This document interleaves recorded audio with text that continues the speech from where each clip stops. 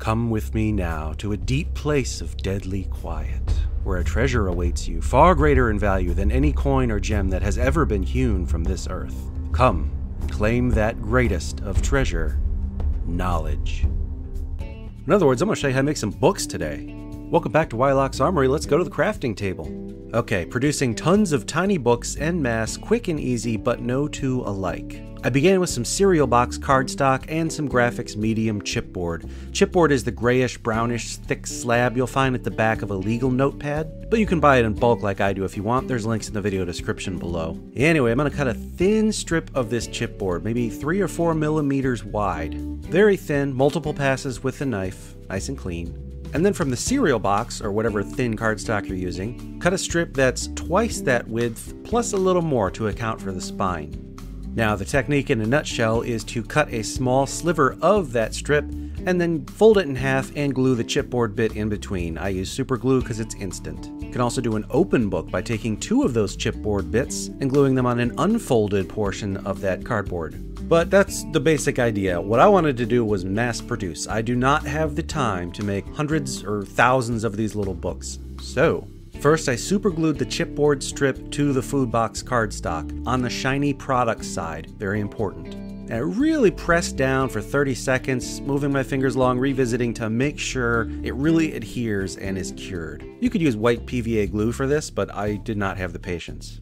Then need to fold it over by using a sort of rolling action to cinch that turn around the spine that the cardboard is making. And once that's been pre-folded and sort of trained where it needs to go, super glue the other side. Now with some big strong scissors like kitchen shears, just start lopping off a few millimeters at a time. These are books. Make some taller and some shorter. Now I did find this was very difficult to work with. The cereal box cardstock is a little too thick. It's also multi-ply, so it would delaminate because it's such an intense fold. It's a very small fold. So I switched to manila folder, which is a considerably thinner, more lightweight cardstock. It's kind of close to printer paper, but I'm guessing anywhere in the world that you are, you've seen a manila folder. So that sort of thing. Anyway, doing the exact same technique there. Super glue the chipboard strip in, fold it over, and super glue to complete. Then lop off some books. I pre-calculated how many I needed. It was something like 300. Then take like 6 to 8 base colors, a red, a green, a blue, a yellow, etc. 6 to 8 base colors, and just slather on a good solid base coat. Don't need to do 2 coats. Just divide up all the books you made roughly by sight into 6 to 8 piles and give them each a base coat. You could use craft paints for this. I'm using Army Painter paints. Incidentally, Army Painter is one of Wylock's Armory's new sponsors, and they have provided me some product, but I guarantee never in a million years did they think I would be using it on a bunch of tiny little books. Not miniature heroes, books. Now to begin the no two alike, we're going to use washes. And again, I recommend Army Painter. I've been saying this for years, even before they became a sponsor recently. I do believe they make the best washes in the game. Beautifully vibrant, rich, not oily, and just wonderful to work with. And here's the principle. Some wash colors work well with multiple colors. For example, a dark brown wash is going to look good pretty much on anything. So I'll pick maybe 3 or 4 books from each pile, and those are going to get a brown wash.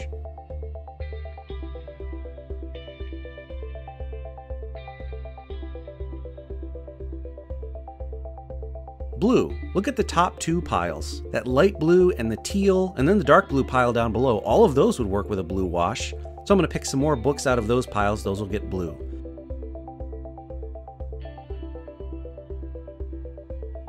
Red. Red can go on the dark red, the tan, the orange. So I'll take a few books from those piles and give them red.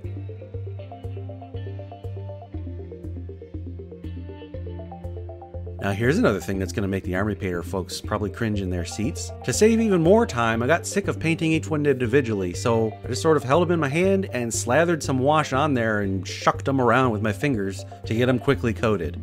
I want these books to look aged and beat up, so I don't need or want a cleanly applied layer of wash or shade. And then I thought, you know what? Why am I even bothering with a brush? Let's go for it. Let's get dirty. Let's have some fun.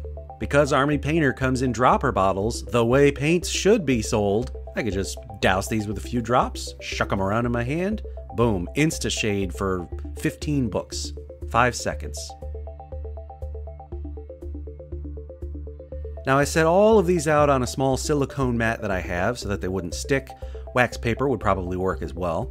And then I mix them all up into one mass. There are some repeats in there, but now we're going to solve that. We're going to divide the whole pile into 3 piles. On one pile, I'm going to take a metallic silver, this is plate mail by Army Painter, and put 1 to 3 stripes along the spine of the book.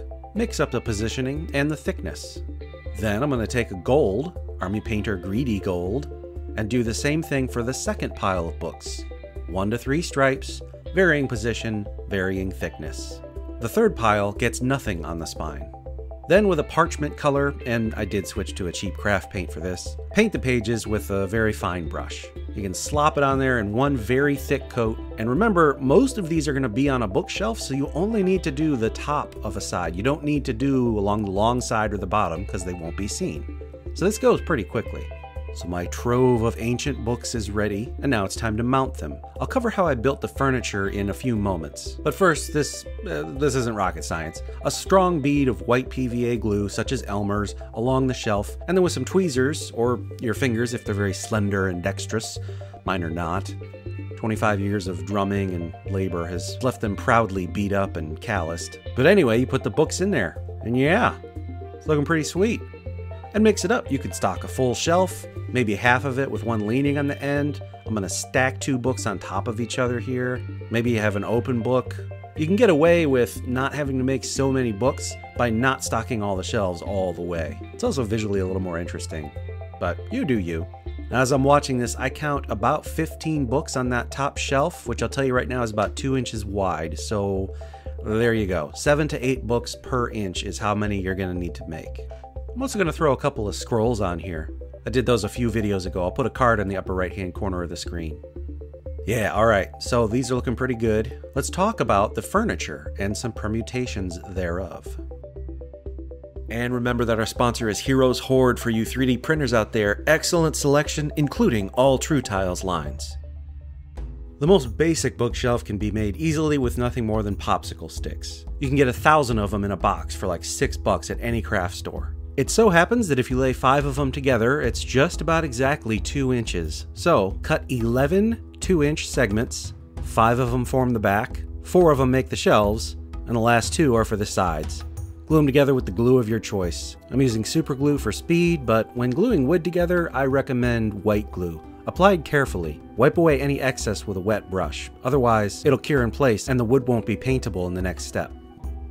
Once again, returning to the knockoff dollar store Jenga blocks. I've also got 2 larger size jumbo popsicle sticks. One of them is 1 inch across and the other is 3/4 inch. They tend to be thinner and they cut easily with a few passes of a good utility knife. Now, as it happens, 3 of these large size put next to each other is the same width as that Jenga block. So not thinking much about it, I just made like, I don't know what it is. A combination desk, shelf, hutch? I don't know. But it's the joy of 5-minute craft woodworking. Chop up pieces, glue them together, and so on. Oh, one tip. If you do use white glue, well, really for whatever glue you use, you want to build it up to a thick bead, undiluted, wherever you have a joint like this. So if you're attaching the cut exposed edge of one of these wood paddles to anything else, you want to build up a lot of glue there so that it bridges the gap. I also find using needle nose pliers or tweezers to insert the shelves is helpful.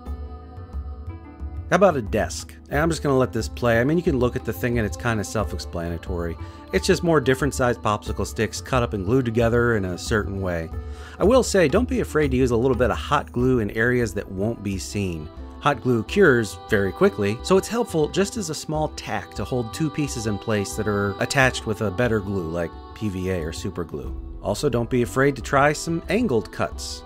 They make things more interesting. That's a fairly decent standard old desk, but I just wanted to sort of keep messing around. What else was in the drawer? These oval pieces. Tracing one onto another to cut out a circular notch. This is where the person would sit. And again, multiple light passes with the knife. Well, not light. It's a moderate amount of pressure, but you don't have to go crazy. Multiple passes and then a bit of sandpaper at the end. Curved wood cut. For the backing, I tried to bend one of these jumbo sticks, but it was not going to happen. So instead, I arranged some normal popsicle sticks, attached them together with a thin strip of cereal box cardstock, Use that oval as a curve trace again to cut out sort of a neat curved backing. This will be like a wizard's desk, or think the enchanting table from Skyrim. And once again, not afraid to use hot glue in places where it's never going to be seen. When you're doing miniature stuff like this, legs are very difficult to do with any sort of durability. But by simply attaching them in a T shape like this, or even an I-beam, you suddenly have two axes of control, and it will be much, much stronger. I'm painting these with my usual wood kit that I've been really into the past year or two. Just very watered down acrylic craft paint, slathered on there and then wipe away the excess, much like you would with a real wood stain. Use two different shades of brown for a complex, rich wood look. Ooh, you know what? I got one more idea. Let's make a Drow ritual table. Look at these, plastic Halloween vampire teeth. And I've got more of those oval wood bits. I'm going to take one that's about the right size. For the plastic teeth, I prime them, as always, with God's gift to humanity, Rust-Oleum 2X Flat Gray. Then painted it black. Yes, you could just spray prime it black, but I find that gray spray primers work the best. I just prefer to start with them and paint from there. Some more Army Painter paint. This is a purple. I'm going to water it down and apply it just like I did my woods earlier. Although this is it's a little bit rich. Yep.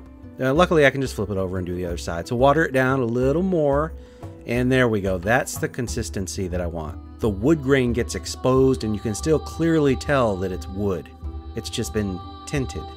Now while it's drying, it's time to measure out some Art and Glow, or whatever epoxy resin of your choice. I'll mix this up and add some red ink.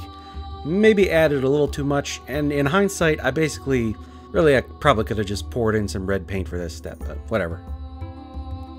Careful, careful surgical decanting. The idea is there will be these 4 reservoirs of blood in the table for the experimenter to draw from as needed. Color contrast is looking good, I like it, but this needs a little more. I put some black ink in my airbrush and gave it a gradient, sort of like a burned edge around the perimeter of the oval. But it still needed something more. So I got out my Warhammer 40k waterslide transfer decal sheets. The Eldar one is a good source for arcane looking runes and stuff. Plus they're space elf, so it kind of goes with the Drow thing. I liked this touch, but then I went and ruined it. See, I put in a light purple and tried to give it a halo like it was a glowing purple rune, but all it really did was dull it down and hide some of that great purple wood grain.